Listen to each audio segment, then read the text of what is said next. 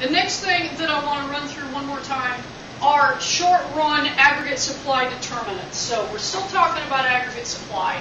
The SR is the short run. Now, we've looked at short-run aggregate supply before. This is the one that we did that had the Keynesian regions where you go up like this, you have flat, you have upward sloping, and then you have vertical. Okay, so that's the curve that we're looking at.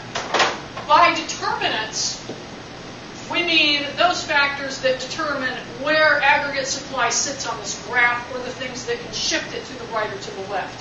One of the things that we already talked about was that supply-side economics really has not worked in the past, that any government efforts to push this curve continuously to the right have been foiled by a number of other factors kind of getting in the way. So what are some things that may actually impact what happens with this curve? One of them, and this is a big one, would be the cost of inputs.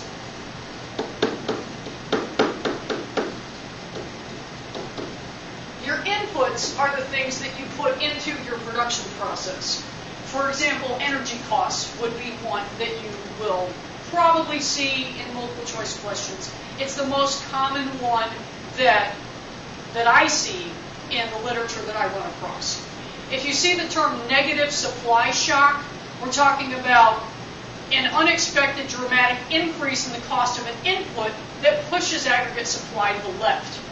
So, cost of inputs.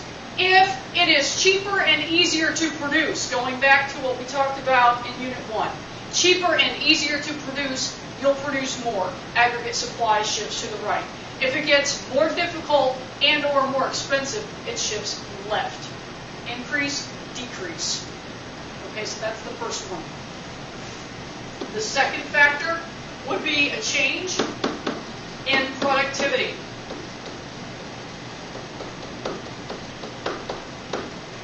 A change in productivity.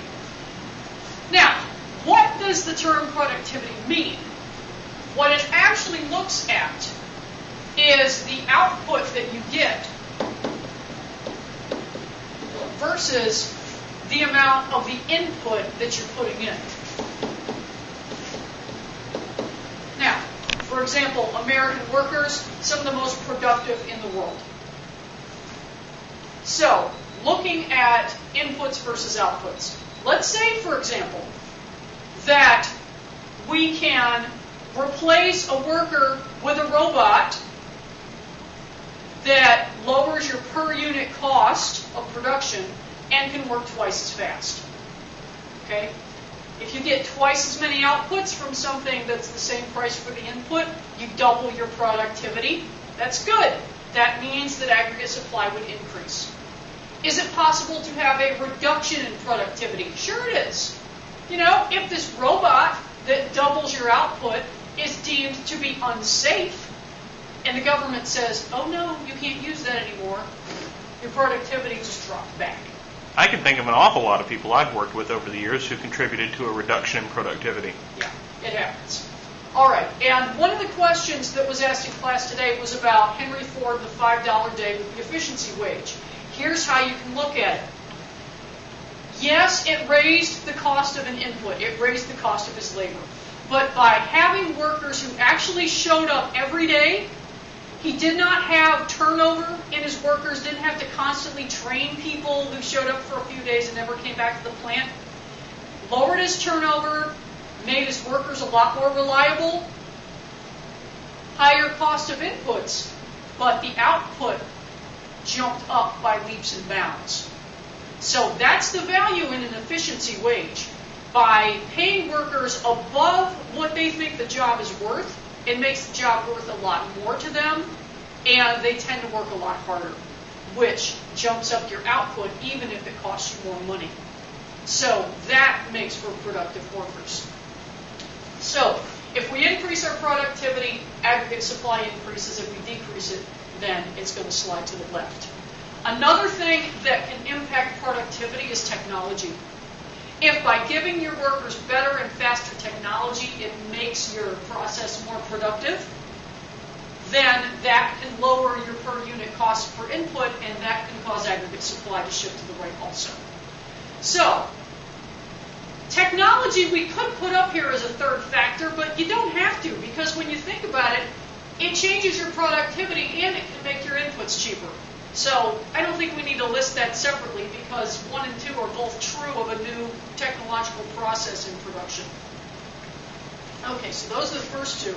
Now, the third one, and this is kind of one of those big umbrella type concepts, the legal institutional environment.